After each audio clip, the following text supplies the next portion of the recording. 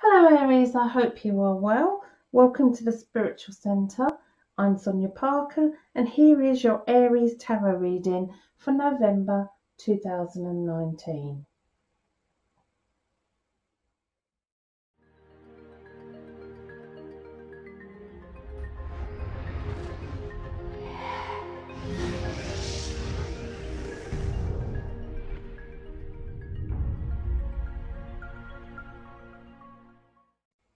Hello Aries, the decks I'm using this month are the Druid Animal Oracle deck,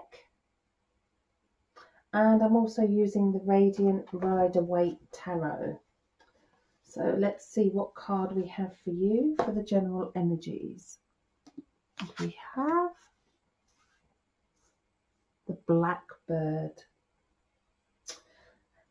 Okay, so the words that go with this card are enchantment, the gateway, and your inner call. And the main message that's coming through for you for this month is look out for hidden messages, look out for signs, especially if you've got a dream or a goal or there's something you want to achieve next month.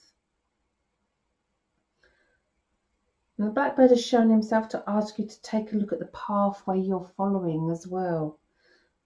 Are you following your true spiritual pathway? Now, the Blackbird lives in both the physical and the spiritual realms, and it's important to pay attention to both worlds this month, to both your physical reality, but also your dreams, and also your spiritual growth. Are you fulfilling your soul's desire? And what is your inner calling telling you as you hear this message? So the Blackbird is a messenger. So look out for him this month. What does he have for you for the realms of spirit? Is he bringing you much needed healing? He will show you the promise of what is to come this month. A new day, a new beginning, a new growth. And you can call on the energy of the Blackbird if you require that healing. He will bring you calmness and tranquility. And he is also a bird of protection. So call on his energy if you feel you need assistance with this. He is a leader amongst the birds. So where will he lead you this month? What an amazing card, Aries. Okay, we will leave him over here. We will leave his energy on the table.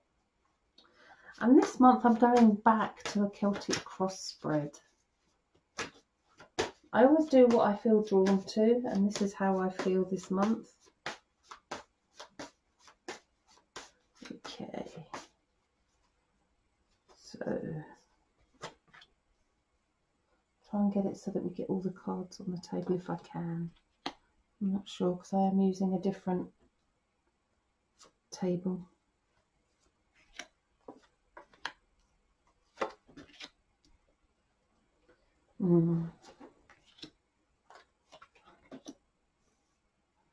Try and keep him in if I can.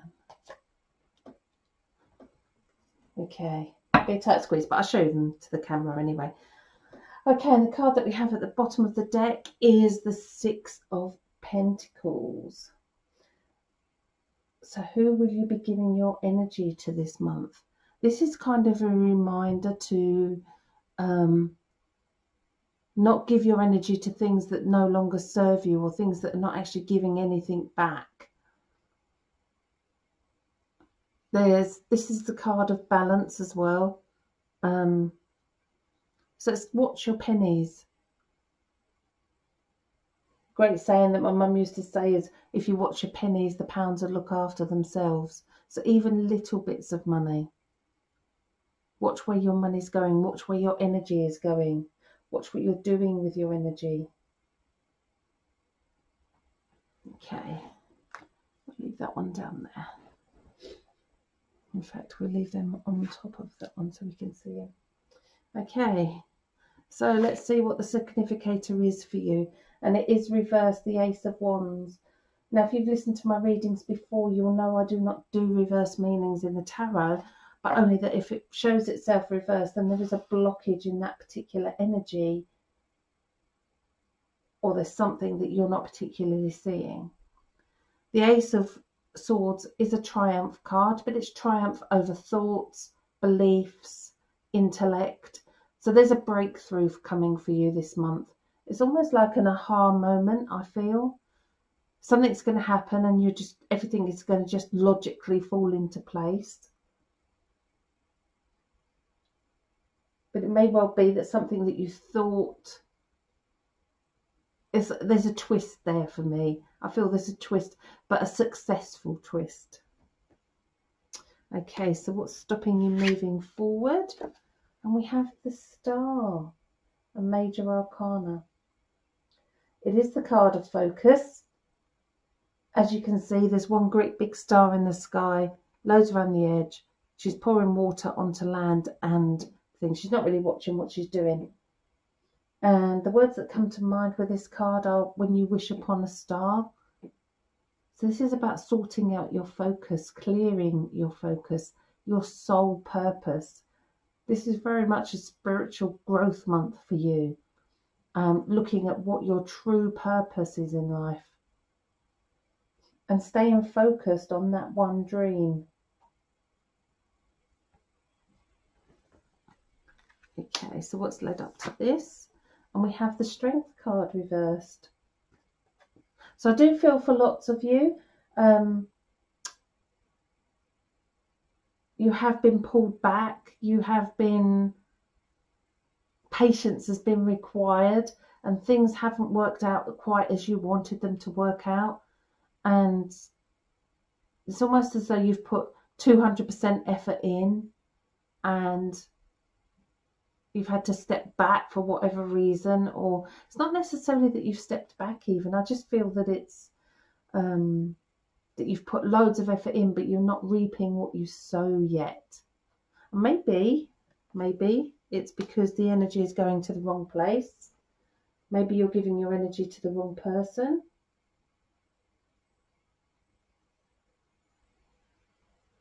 There's definitely an issue around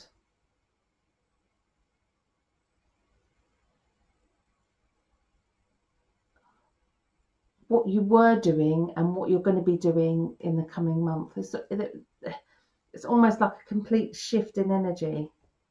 Okay, so what does your subconscious have to say? Gain reversed. Don't worry about it. Do not worry about it, because the only person that is affected by your worries is you. So even if you don't think you're worried, subconsciously you are worried. This is about setting all your intentions and all your thoughts onto that one focus as well. Okay, and what do we have in your higher conscious? What does your higher conscious have to say to you? The King of Wands. What a beautiful card to have in your higher conscious, spirit self. With this card, for me, it's either yourself, your higher self talking to you, or it's someone from the spirit world. As it's a king, it could well be a strong, dominant male figure in the spirit world that's guiding you, a father or grandfather figure. If you can't take that somebody in the spirit world would be guiding you, then this is the strengths, spirit giving you the strengths of the King of Wands to make, giving you that passion, giving you that fire, giving you that inspiration to make it happen. How beautiful. Okay, so here and now, Aries,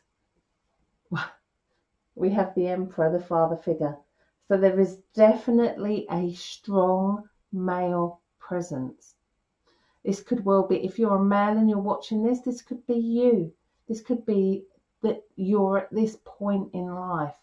You're that figure of authority. People are looking up to you.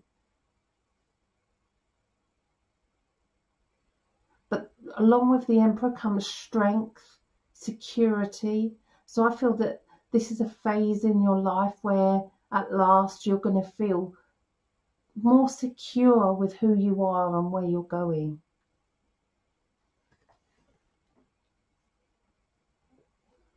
Again, if you're female, it could well be that there is a strong male presence. And also, I want to say that the Emperor is the card for Aries.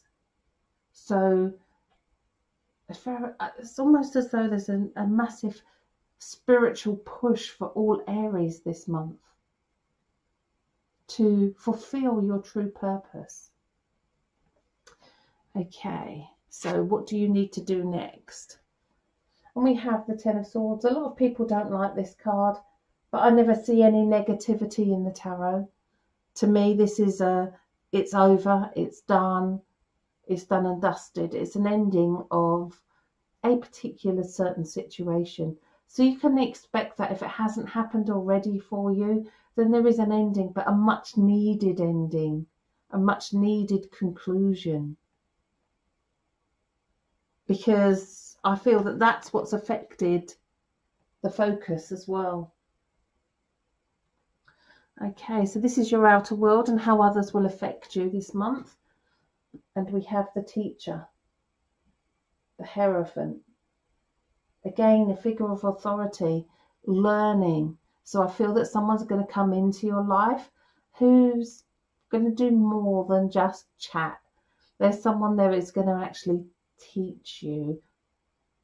And also, I don't know, become a mentor, but there's someone new coming in, and I feel that's around the 10th. So look for meetings, surprise connections on that day or around that day, give or take a few days each way. But there's a new connection that's actually going to have a lot more for you. There's something there for you to learn as well. So something new is coming in for you to learn. And I don't sense that any of this reading so far is about a relationship. I sense this is all about you and your journey.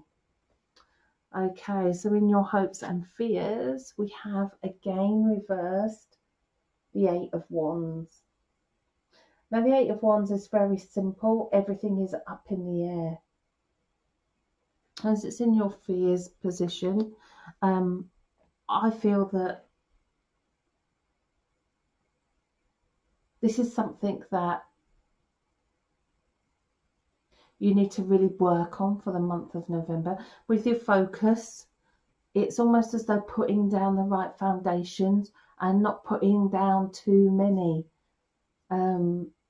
It's almost as though you could be spread too thinly and you have too many projects or too many things going on, and the Star is asking you to focus. The 8 is asking you to focus. And remember, the overall energy is the Six of Pentacles, which is asking you to watch what you do with your energy and your money. Okay, so let's see what your final outcome is, Aries, for November. Brilliant. And we have the Three of Wands. And what I noticed first of all is we started the reading with the yellow and we're ending the reading with the yellow, which is a bright, uplifting, wisdom-filled colour. Now the Three of Wands, he's looking out to sea and he's set his ships a sail and he's waiting for them to come in. Look at the firm foundations that he has around him. So it's almost as though things will fall into place this month. Things will be cemented. Where you feel they might be up in the air, where you may be not feeling sure whether this is what you should be doing, remember the blackbird. He's going to come with that message. He's going to give you signs. So if you're looking for an answer, ask for his advice. Set those intentions this month. There will be an ending to a certain situation. And there'll also be a lot of strength and security coming through for you from both the spirit world, but also from your own inner being. Brilliant, Aries. I hope you have a fantastic November. If this reading resonates with you in any way, please let me know in the comments. And please also take a look at my other pick a card readings if you're looking for a specific answer. They're all in the description below. Have a beautiful month. Please subscribe to my channel. Bless you all.